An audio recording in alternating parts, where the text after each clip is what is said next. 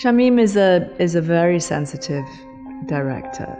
She's extremely interested in actors. She's a good director. She knows exactly what she wants. She knows how to ask for it. Shamim is very intellectual. She's very smart. She's very quick. She's witty. She's funny. She's bright. And when I read her script, I realized there's a lot of music. She's very musical. Shamim has been so open to everything, and she's been very supportive. She would always serve the character, and she was always very open to us as actors for suggestions. And I also think it's a great story. Her adaptation of it is terrific.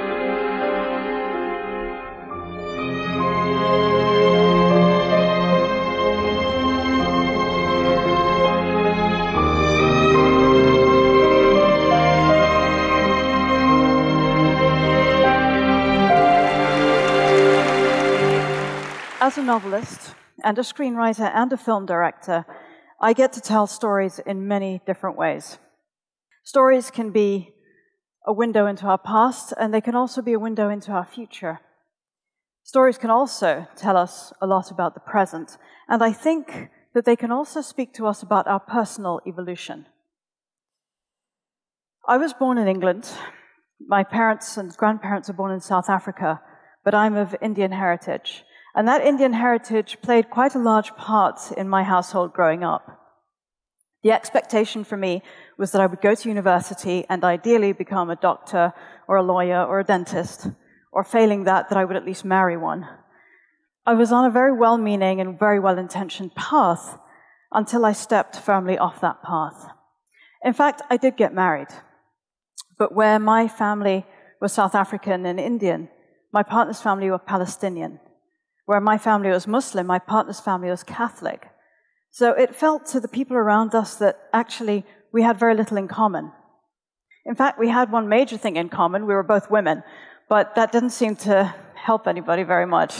I had disrupted the expectations that everybody had placed on me. But with that disruption came choice and an opportunity to evolve. I think that we all have such an opportunity in our lives, perhaps more than we realize. It's what makes life so exciting, but it can also make life quite terrifying. And I think one of the ways we perhaps deal with that is returning to stories to help us through this process of growth and evolution. Stories can become a powerful roadmap to being human. Every film and every book has the potential to shine a light on a very particular aspect of our experience. But I didn't become a storyteller to create a roadmap or to write a human instruction manual.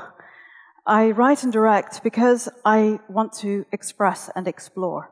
And one of the main themes that I'd like to explore is the fact that we have choices in life. And often these choices become greater when we choose to step outside the boundaries that society places on us, or when we choose not to listen to everything that everybody tells us might be correct. After I came out, I was inspired to explore the breaking of cultural boundaries in my first film, I Can't Think Straight. I was overwhelmed by the response to that film. We got hundreds of emails from all over the world, mostly from women, who told us that that movie had really inspired them to make a change. And in many cases, some of these women made quite drastic changes in their lives. Stories can do that. I began to see that stories are not just a window on our world and an idea of our common humanness. At their very best, stories can tell us who we could be, if we dare to challenge taboos, if we dare to challenge the status quo, and if we dare to really think at our core about who we are. Stories help us to identify the heroic journey. And by a heroic journey, I mean the journey that we all know, which is that really internally we can all be almost anything that we want to be. Somehow, it's easier for us to think about the heroic journey in terms of stories rather than in our everyday lives. Stories happen in a compact, finite amount of space, and within that space we expect conflict, and we expect contrast, and characters that challenge us, and sometimes characters who are heroic. Now, we all like to think of our heroes as being kind of superhuman, people who do extraordinary things in quite extraordinary circumstances.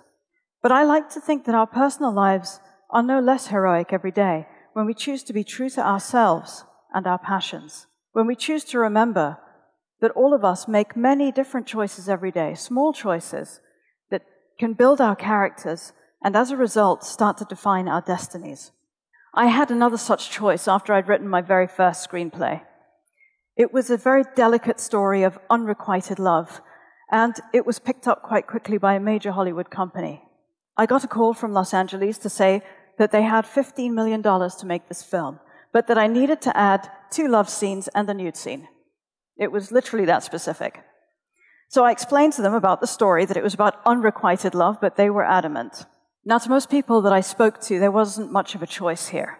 As a writer in film, you are expected to acquiesce to the requirements of a studio or of a financier. But it was my wife Hanan who told me, why is it that you're writing? Are you writing because you want to make a movie at any cost? Or are you writing because you have a story that you particularly want to tell? And so that opened up a choice in my mind. And the obvious choice was that we don't have to make movies in Hollywood, we can make them outside Hollywood. Well, that sounded great, but it really wasn't a viable alternative. Neither of us knew anything about the film industry. Neither of us had ever visited a film set, let alone directed or produced anything. We explored, and the more we explored, we found that actually the majority of people who try to make films never get their first film made. And of the people who make their first films, the vast majority never actually make their second films. It felt like an uphill task to learn the ropes in an industry where we didn't know anybody and where nobody knew us.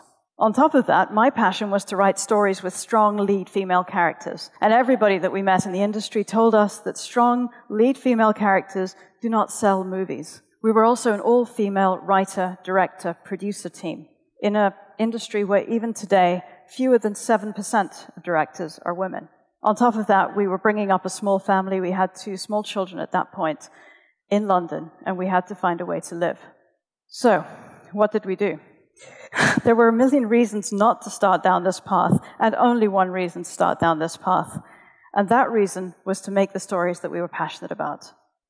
And in a strange way, the stories began to evolve as we began to evolve. After I Can't Think Straight, we made The World Unseen. And this was inspired by my grandmother's stories of growing up in South Africa amongst the Indian community. But it became secondary in my mind to the story of a woman's awakening to her own independence. And with Despite the Falling Snow, I left behind my cultural background entirely to look at love and betrayal through the eyes of a female spy in Cold War Moscow. So was it worthwhile? Every time we start a movie, it's like climbing a mountain from the base and never knowing if you're actually going to make it to the top. Well, of course, at this point, I will tell you, yes, it's worthwhile. And we've been so fortunate to attract to us some amazing acting talent and creative talents of all kinds who helped to be inspired by our movies as well. It's so much easier when we're faced with difficult challenges to tell ourselves the story of why we shouldn't take the risk, because we might fail or because there's no alternative. But in fact, when we think about the stories that we remember the most, the books and the films that we remember the most, don't they all at their core tell us that there are choices even when we can't see them at a certain time? We are all of us told stories from the time we're very young. And now I'm not talking about bedtime stories. As the mother of 2 teenage boys, I'm acutely aware that I tell them my own stories about my perceptions of the world and the way I see the world working. And we pick that up from our parents, we pick it up from our wider communities, from the people around us, from our belief systems, sometimes from our religions. And there is maybe nothing wrong with that as a foundation. But it's so easy to fall into patterns of being and patterns of life that are unfulfilling or that are simply not ours because we don't understand our own power. Because you see, it's not just filmmakers and writers who can tell stories. I believe we all tell stories. We all tell stories all the time to ourselves about ourselves. And I think that the stories that we tell ourselves can make the difference between just getting through our lives every day or standing back and creating a life where we can really be, do, or have almost anything that we want. But we have to watch and listen to the stories that we tell ourselves. I believe that we are only limited by our imaginations. And as any writer will tell you, the imagination is limitless.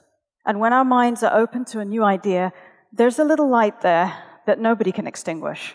As a writer, as a director, I am so privileged to watch people laugh and watch people cry. The fate of characters that never existed except inside my head. It feels like an immense power. But what I think we forget is that all of us have that power to some extent. The power to create our own destinies, and the power to use stories, especially the stories that we tell ourselves, to create the life that we really want. Thank you.